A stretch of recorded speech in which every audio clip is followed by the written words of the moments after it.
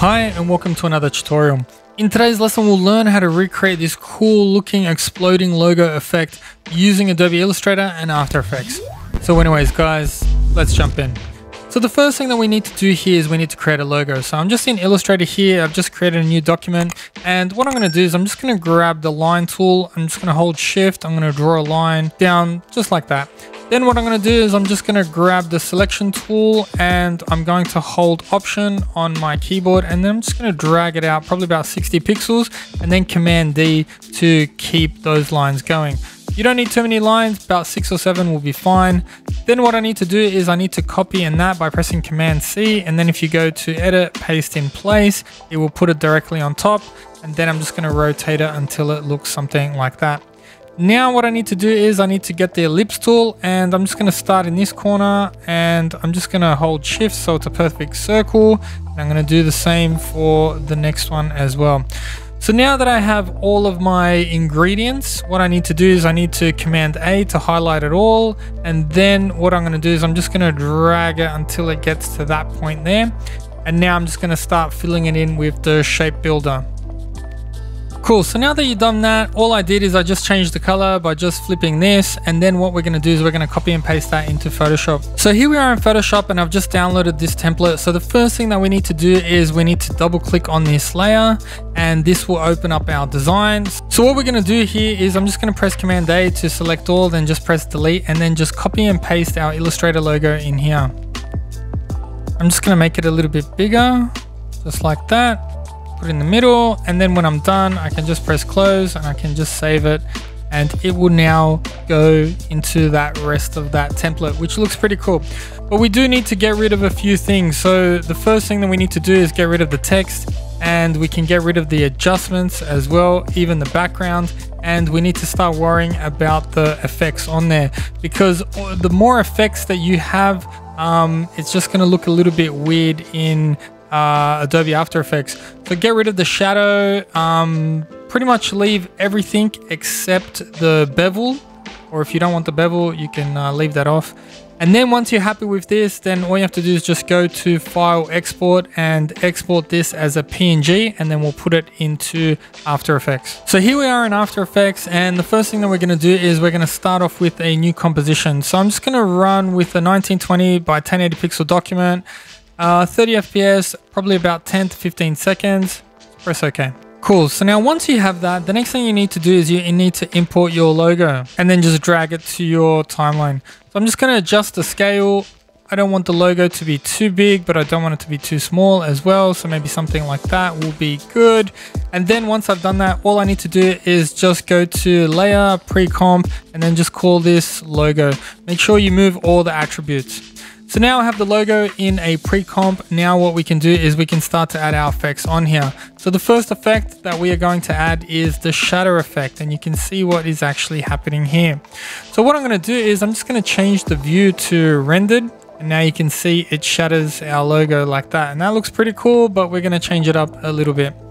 The next thing that I'm going to do is I'm just going to go and open up the shape, and I'm going to change it from bricks to squares and triangles. And you can see that it changes it up slightly. So I'm just going to change a few things in here as well. I'm going to drop the repetitions to about 8, and I'm also going to change the extrusion depth to 0, and you can see what's happening there. I then am going to go to Force 1, and I'm going to change a few things in here. The radius I want to put at 0.1, so I don't want too many things happening, so just a bit of a crack over there. And I'm also going to change the strength, really drop it down to 0.05. And so now if you've done that correctly, now you will see, you know, a whole bunch of stuff is kind of like falling away from the logo. That looks pretty cool, but we need to now go to physics and change a few things in there. So the first thing that I'm going to do is I'm just going to change the gravity to 0, so that's going to stop that falling. So now you can see that it cracks and kind of just, you know, hangs there. Then what I'm going to do is I'm just going to change the rotation speed to 0.35, and I think that looks pretty cool.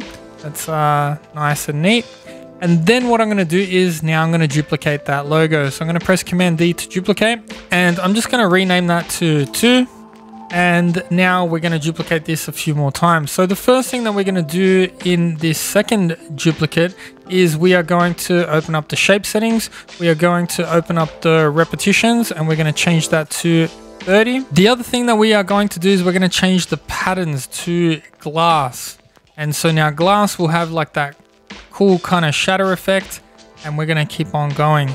So the next thing that we need to do is we need to open up the force settings. We need to go to the strength and we're going to change that to 0.6. And then what we are going to do is we are going to animate the radius. So what I'm going to do is I'm going to hit that stopwatch for radius and I'm going to change the value probably about 0.08. And you can see I'm starting at 2 seconds. I'm going to go all the way to 5 seconds. And then I'm going to change that value to 0.6. And so now if you scrub through that, now you can see it starts to shatter and then the pieces fly off until the end of the composition. So I think that looks pretty cool. So now what we're going to do is we are going to go to physics and we're going to change up a few things in here. We're going to change the mask variance to, let's say, 40, and we are going to change the rotation speed to 0.6. All right, so that's what that looks like, and we are going to duplicate that again. So now when I duplicate that, this one is number 3. So we're just going to go back into the shape, make sure that it's on glass. We're going to change the repetitions to 50. So we're just going to, randomize it a little bit. We are going to go to the force 1 settings and we are going to change the strength to 0.5. We are going to change the mask variance in physics. We're going to change that to, let's say, 32. And we are also going to change the rotation speed to 0.45. And cool. And so now we've got 2 bits of shattering, logo that goes like that. And I think that's looking pretty cool, but we're going to duplicate it again. So I'm going to press Command D to duplicate that for the next time. So this is number 4. I'm going to open up the shape settings, and this time I'm going to add probably about 150 to the repetitions. And now you've got those real fine effects over there. Maybe we'll even go to about 170, maybe even a little bit bigger. We'll also go to the force 1 settings. We'll change the strength to 0.55. We will then go to the physics settings and we'll just increase the rotation speed to 0.48. And then what we are going to do is we're just going to bring down that mass variance and we're going to put it to about, let's say, 28, something like that. You can play around with some of these settings, but I think that has a really cool kind of shadow effect, and that's looking pretty cool. So on the bottom logo layer, what we're going to do is we are going to add some glow, and I'm just going to change the threshold, bring it up to 100%, change the glow radius to about 100%, and then also change the glow intensity to about 2. And you can see that there's a touch of glow in the background, and I think that's looking pretty cool. We are also going to add a blur kind of map over here as well. So now to make it blurry, what we need to do is I'm just going to create a new solid, and I'm just going to make sure that it's a white solid. And then what I'm going to do is I'm going to click away and I'm going to click on that ellipse tool, make sure that I have a black shape. I'm just going to click on the title and action safe, and I'm just going to hold Command and Shift, and I'm going to draw a circle, probably something like that. And then I'm going to take that off. We don't need that anymore. And then what I'm going to do is I'm going to pre-comp both those things, and I'm just going to call that map. All right. And then inside of that map, on that black solid, I'm just going to add the effect called Gaussian blur. And I'm just going to bring that up to about, let's say, 200. And if you uncheck that repeat edges box, now it will be all smooth, just like that. Now I don't need the map there to be able to see it, but if I go and create another new adjustment layer, and if I add the effect called camera lens blur, now I can change a few settings in here. So I'm going to change the blur radius to maybe something like 12. I'm going to change the shape to probably about an octagon, and I'm going to change it to our map setting. So you can see that that circle is very in focus and everything else is not so much in focus, which is exactly what we want. So now that I've got that, now we need to work on the background. So to do that, what I'm going to do is I'm just going to right click and go new solid. Doesn't matter what color you put in there. I'm just going to label it BG. And then what I'm going to do is I'm just going to drag it down to the bottom, and I'm going to search for the effect called gradient ramp. And then what I'm going to do is I'm just going to go to color hunt, and I've chosen this color palette. So I'm going with a dark blue kind of theme, and I'm just going to change the white in here. And I'm going to change it to a radial ramp. And then I'm just going to move this point maybe somewhere like that, and even move this point there. And then maybe swap colors just so it looks something like that.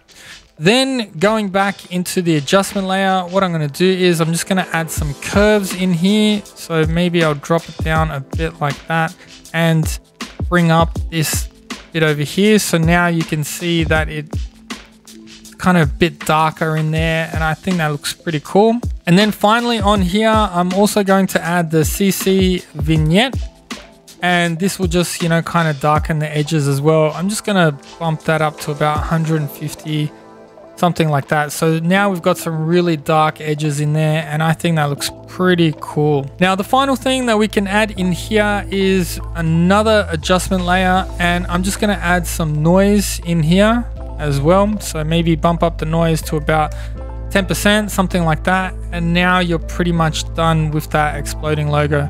The only thing that you can worry about in here, I guess, if you go and to all your duplications and press U to bring up all your keyframes.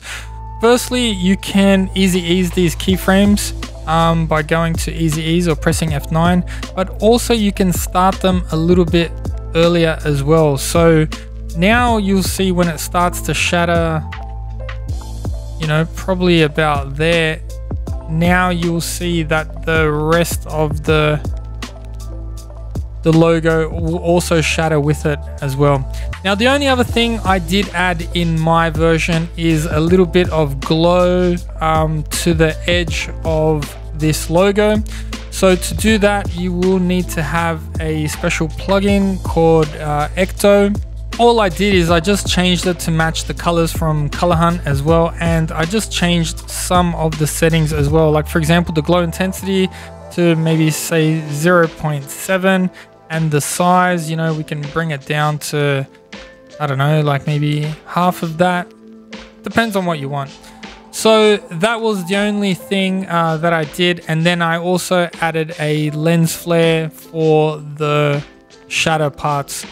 So anyways guys, thanks for watching this short tutorial on how to create an exploding logo. Thanks for watching. I hope you learned something, and I will see you guys in the next video.